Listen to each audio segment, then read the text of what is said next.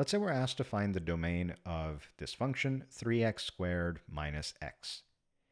We start by recognizing that we can square any number. There is no number that we cannot multiply by itself, whether it's positive or negative or zero or it's some decimal or a weird fraction.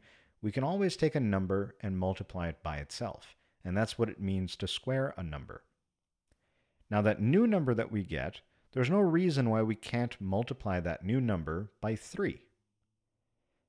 And by the same argument, there's nothing preventing us from subtracting the original number x from this new product 3x squared. So whenever there are no excluded values or no numbers that are tripping us up, we can say that the domain is negative infinity to positive infinity.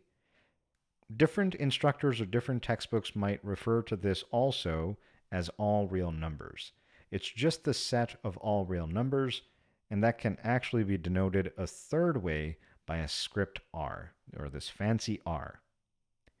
This just indicates the set of all real numbers. That means that any number from negative infinity to positive infinity can be plugged into this function 3x squared minus x, and it will give you an appropriate output value. And that's it.